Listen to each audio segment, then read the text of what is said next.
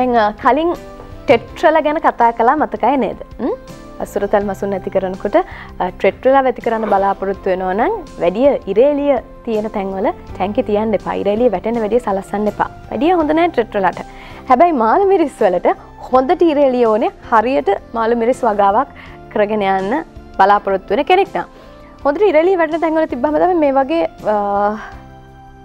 ඊටාම ලස්සන වගේම ගුණයෙන් යුක්ත මාළු මිරිස් අපිට ලබා ගන්න පුළුවන් වෙන්නේ. අපි ඒ වගාව ගැන නෙවෙයි කතා කරන්නේ. හැබැයි මාළු මිරිස් ගැන කතා කරනවා. මාළු මිරිස් වලින් රසට කෑමක් හදාගන්න හැටි. මාළු මිරිස් පිරවුමක්. දැන් ඔන්න අපේ අම්මලා කියනවා අනේ මේ පාරමී කියන්නේ මොකද්ද මාළු මිරිස් පුරවන්න අපි දන්නවනේ කියලා. මොකද බිත්තර පාවිච්චි කරලා සාමාන්‍ය විදිහට පුරවනවා. නෑ මේක එහෙම ක්‍රමයකුත් නෙමෙයි. මේක තනිකරම එළවලු වලින් කරන අපූර්ව වැඩක්.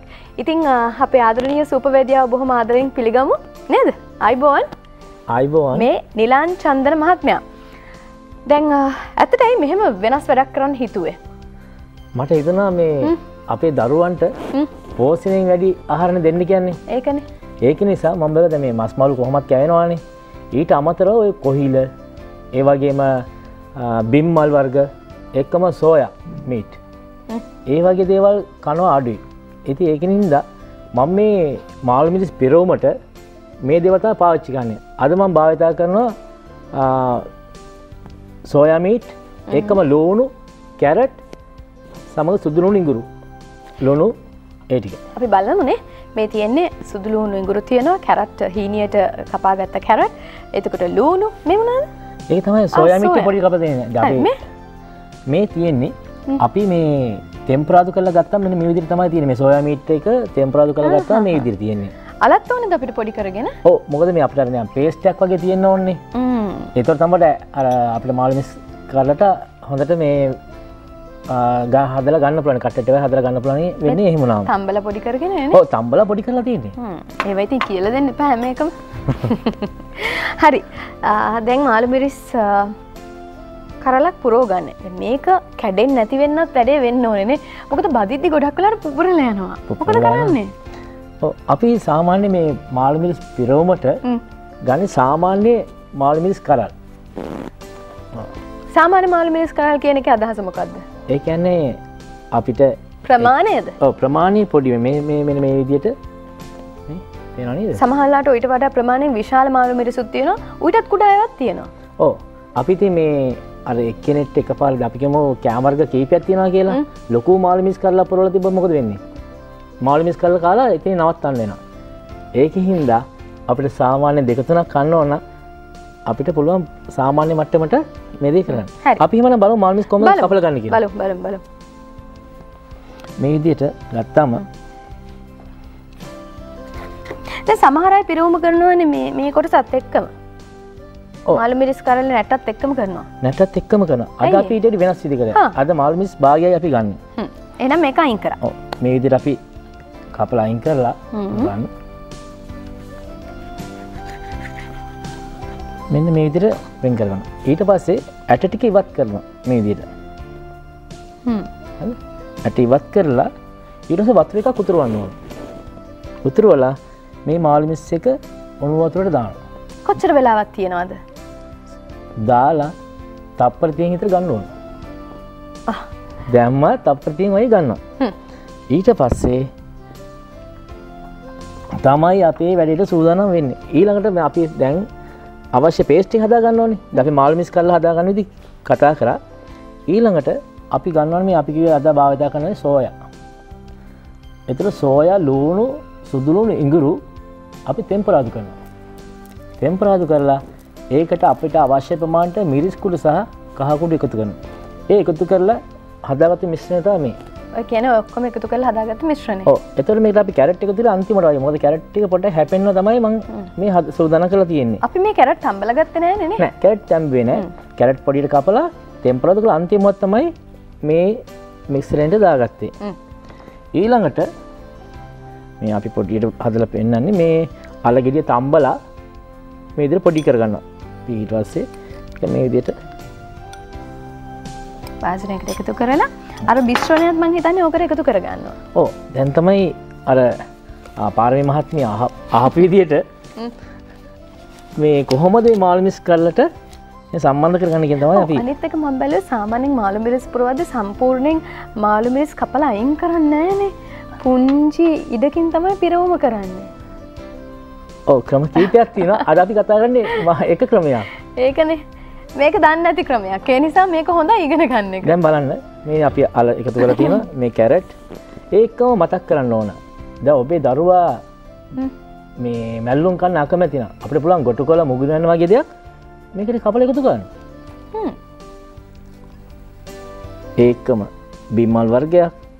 පොලොස් පුළුවන් පොලොස් තම්බල අරගෙන කොටලා මේකට දැම්මම නම් එහෙම පුදුම රහයි. පුදුම රසයි. ඒ වගේ තමයි ගමේ දේනේ. ඒකනේ අපි හැම විටම කතා කරන්නේ වස විසින් තොර දේවල් ඔබේ ආහාර රටාවට එකතු කරගන්න කියලා. ඉතින් එහෙම දේවල් වලින් කොහොමද ආහාරයක් විදිහට යමක් සංස්කරණය කරගන්න ඕන? ඕක දැනගත්තා නම් ඕක තමයි ඉවුම් පිහුම් කලාව කියලා කියන්නේ.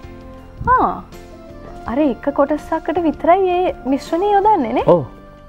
ඒකෙදි අපි මේ පිරවම කරද්දි මේක අපි හොඳටම අර මාළු මිස් කල්ලට පිරෙන්න තියෙනවා. මේ වගේ හිලසක් තිබුණොත් එහෙම ගැලවෙන්න පුළුවන්. ඒක නිසා මේ වගේ හොඳට අර මාළු මිස් කැල්ල අර මේ ඒ කියන්නේ මිශ්‍රණයත් අර හොඳට මේ හිටින්න විදිහට අපි හදා ගන්න ඕනේ. මං කියේක අර පේස්ට් එකක් වගේ අර අපි අලේක පාවිච්චි කරන්නේ පේස්ට් එකක් වගේ අල වෙනකොට අපිට පාවිච්චි කරන්න පුළුවන් බතල. ඒතර මේක පොඩ්ඩක් පැණ්ඩස ගතිය තියෙනවා. ඒ වගේ රාට අපිට පුළුවන් බතලත් එක්ක වීලි මිදිරියක් එකතු ගන්න. වෙනස්ම රසක්. පොඩි සැරක් ඒකම වෙනත්ම රසක්. අපි හැම වෙලේම පොඩ කෑම ගැන කතා කරද්දී පොඩ වෙනත් රස වලට කැමතිනේ. ඒ රසයට තමයි අපි මේ ඊට සල්සලා දෙන්නේ. දැන් පේනවනේ දැන් මේ ඊළඟ මේක අපි අර පාන් පිටි සාරුව හදලා ඒ කියන්නේ පාන් කුඩු වල තවරන්න ඕනේ කියන එකද? ඔව්. අපි ඉස්සර පාන් පිටි අරගෙන ඒකට වතුර ටිකක් දාලා අපි අර බිත්තරය සාරුවක් හදනවා.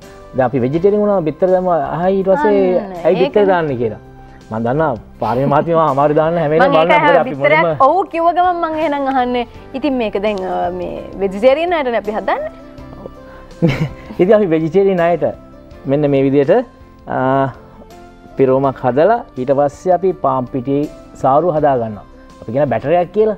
ඉක්මනට කියමු එක හදාගන්න විදිහ. බැටරි එක හදලා ඊට පස්සේ අපි මේ විදිහට නෑ බැටරි එක හදන විදිහ කියමු. දැන් බිත්තර පාවිච්චි කරන්නේ නැත්තම් මොනවද දාන්නේ? පාන් පිටි, ඇල් වතුර, ලුණු, කහ කුඩු ටිකක්, Tamanට කැමති නම් මිරිස් කුඩු ටිකක් එකතු කරලා හැකි. හරි.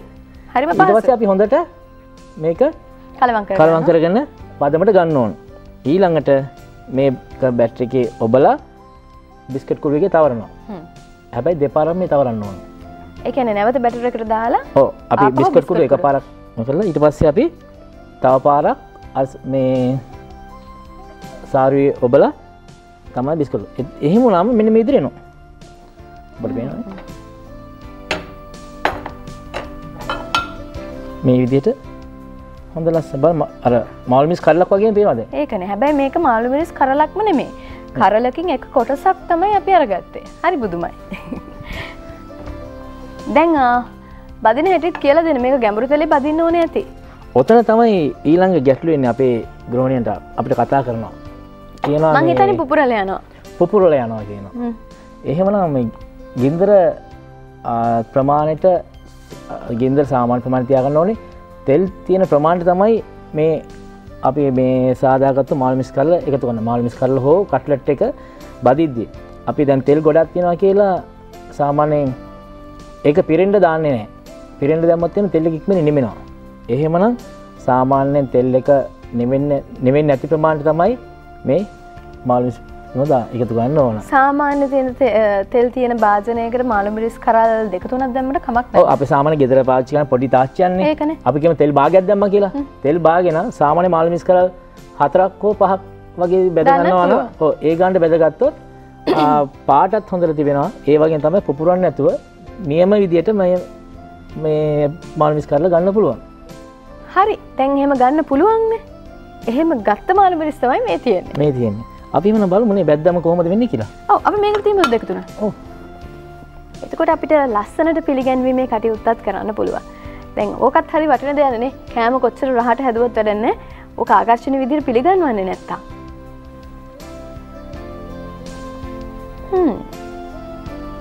ඊළඟට අපිට කැමති සෝස් වර්ගයක් භාවිත කරන්න පුළුවන්. ඒකත් අපි මේ විදිහට තියලා මේක තවත් ලස්සන කරගන්න. ඔව්. මේ කැමති සෝස් වර්ගයක් වොන් මේකට අපිට තක්කාලි සෝස් වර්ගයක් පාවිච්චි කරන්න පුළුවන්. මයොනයිස් සෝස් එකක් ගන්න පුළුවන්. ඒකම අපිට ගෙදරදී හදා ගන්න පුළුවන්. තක්කාලි ටිකක් උණු වතුරේ දාලා අරගෙන පොත් කයින් කරලා ලිපේදී ටෙම්පරාදු කරලා මිරිස් කුරු ටිකක් ලුණු ටිකක් එකතු කරලා ගමිස් ටිකක් දාලා ගත්තා නම් නියමයි හොඳ සෝස් එකක්. බලන්නකොනේ මිනිස්සුන්ගේ මැදිහත්කමින් අපූරු නිර්මාණකරුවෝ ඒ වගේම අලුත් වැඩ කරන්න කැමති අය කලාවට ලැබී අය විවිධ විෂයන් වල ප්‍රවීණයෝ එකතු වුණයින් පස්සේ සාමාන්‍යයෙන් තියෙන දෙයක් වෙනස් දෙයක් බවට පත් කරන්න පුළුවන් අවස්ථා. උදෙත් එහෙමයිනේ ටෙට්‍රා මාළු ගැන කතා කරනකොට අපි නිජබිම ඇමේසන් ගංගාව කරගත්ත මාළු කොහොමද ඕන තැනක හදන විදියට සකස් කරගන්නේ? ඒ පරිසරය අපි කොහොමද මවා දෙන්නේ කියන එක කතා කරා. ඒ වගේම තමයි මේ මාළු මිරිස් විවිධ විදියට හදන්න පුළුවන්.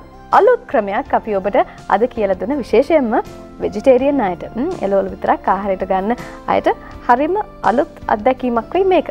හදලා අපිට ලියලවන්න කියන්න ඕනේ. කොහොමද කියලා. ඉතින් බොහොම ස්තුතියි. දැන් නිලන් මහත්මයා දැන් අපි පටන් ගත්ත තැන ඉඳන් හරියටම අවශ්‍ය කරන කලමනා ඔක්කොම කිව්වා.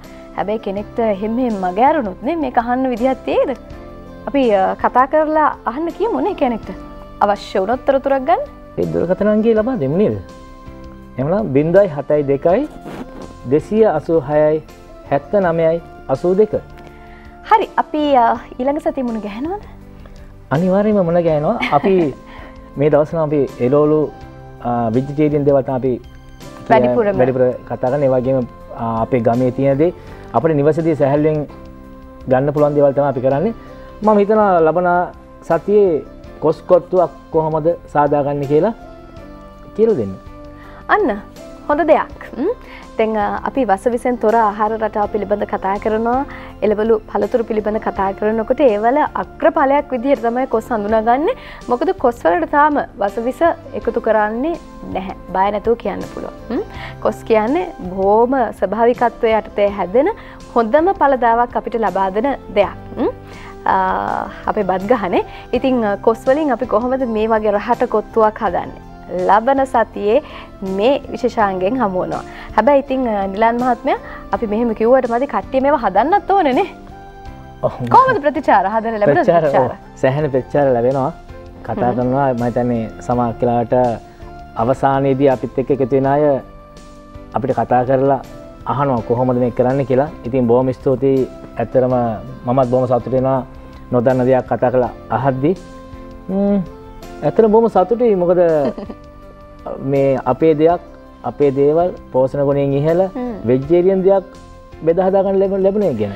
නිලන් මහත්මයා නොසතුටින් හදන ආහාරයක් තිත්ත වෙනවා කියලා කියමනක් තියෙනවා. ඒ කියන්නේ අපි සතුටින් තමයි ආහාරයක් හදුවත් ඒ වැඩෙත් කරන්න ඕනේ. ඕනම දෙයක් සතුටින් කරද්දි තමයි ඒකේ හොඳම ප්‍රතිඵලය අපිට ලබා ගන්න පුළුවන් වෙන්නේ. අපේ රැකියාව වුණත් වෘත්ති වුණත් ඒක එහෙමයි. නිලන් මහත්මයා ගොඩාක් ස්තුතියි. සූපවේදියෙක් විදිහට අලුත් දේවල් හොයාගෙන අපේ හිතවතියන් වෙනුවෙන් අපි ළඟට අරන් එනවාට. ලබන සතියේ මුණ ගැහෙමු. එතෙක් ආයිබෝවන්. ආයිබෝවන්.